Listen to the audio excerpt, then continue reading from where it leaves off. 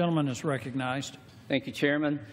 I rise today in support of House Joint Resolution 69, a bill to use the Congressional Review Act to repeal a rule issued by the Fish and Wildlife Service to restrict hunting within national wildlife refuges in Alaska. I'd like to commend Congressman Young for his leadership on crafting this legislation and for defending his constituents' right to manage the wildlife in their home state. Mr. Speaker, the assertion that the repeal of this rule would allow unethical management and hunting practices is utterly false. Alaskans have hunted and managed their land for generations, and this overreach by Fish and Wildlife Service simply impedes their ability to do just that. Allow me to read from the 2016-2017 Alaska Trapping Regulations, one of the many sound management documents that are being usurped by this bureaucratic overreach. And I quote, "Wolves and bears are very effective and efficient predators of caribou, moose, deer, and other wildlife.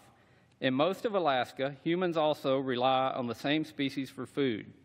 In Alaska's interior, predators kill more than 80% of the moose and caribou that die during an average year, while humans kill less than 10%.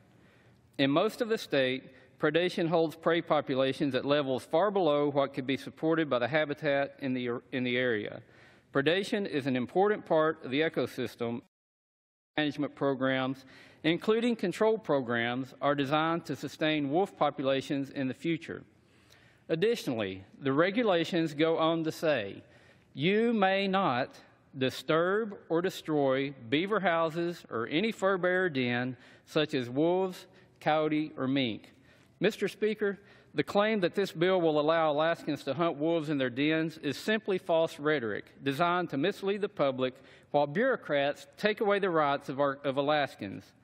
The people of Alaska rely on these lands to provide for their families, and this Fish and Wildlife rule attempts to insert Washington bureaucrats into that process.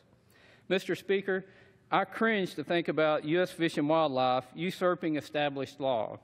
I cringe to think about U.S. Fish and Wildlife legislating themselves more power through the rulemaking process. I cringe to think about U.S. Fish and Wildlife expanding the regulations in Alaska, and I sure as heck don't want them expanding them in Arkansas. Mr. Speaker, this is a slippery slope, and I urge my colleagues to rescind this overreach and support this resolution. I yield back.